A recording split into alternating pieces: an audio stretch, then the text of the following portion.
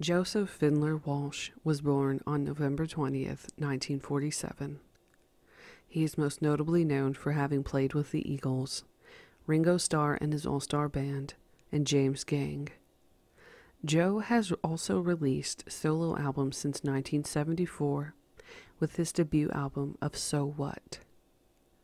Joe has been married multiple times, briefly married to Margie Walsh in the 60s, and from 1971 to 78 to Stephanie Rhodes. Joe had met Stephanie when she was a student at Boston University, to which they married shortly after her graduation at the age of 21. They had a daughter named Emma Kristen, who was born on April 29, 1971. As a baby, Emma would often sleep on the floor of the Caribou Ranch studio, while Joe would be making an album.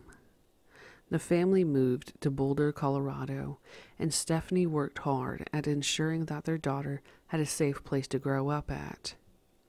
Eventually, when yet another musician asked to stay at their home, who happened to be Dan Fogelberg, she put her foot down. Emma would often play at North Boulder Park's playground with her mother. Her mother described her as having been warm and funny.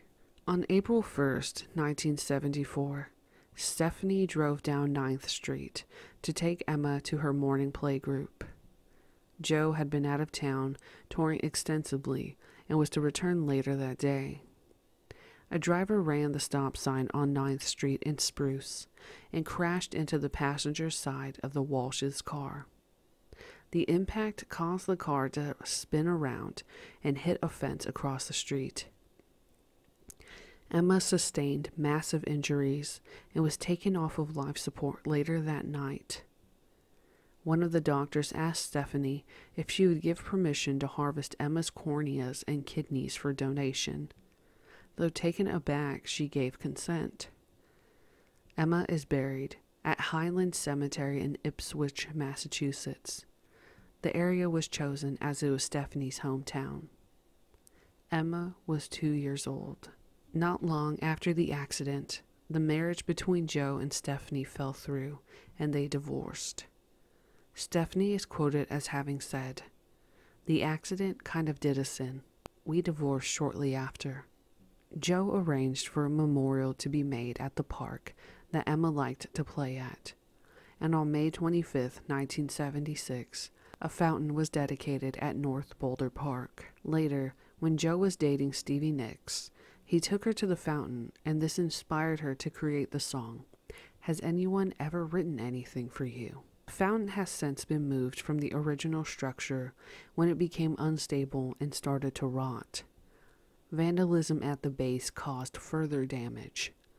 The plaque in dedication to Emma has been secured in the ground, though there aren't any plans to restore the drinking fountain. On December 14th, 1974, Joe released his first solo album, So What. The album title was representative of his attitude after his daughter's passing.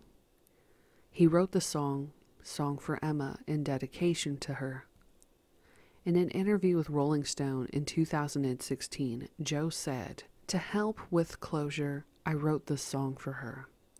And over the process of the next year, my wife and I, we just weren't strong enough to get through the grief, and so we separated and eventually divorced.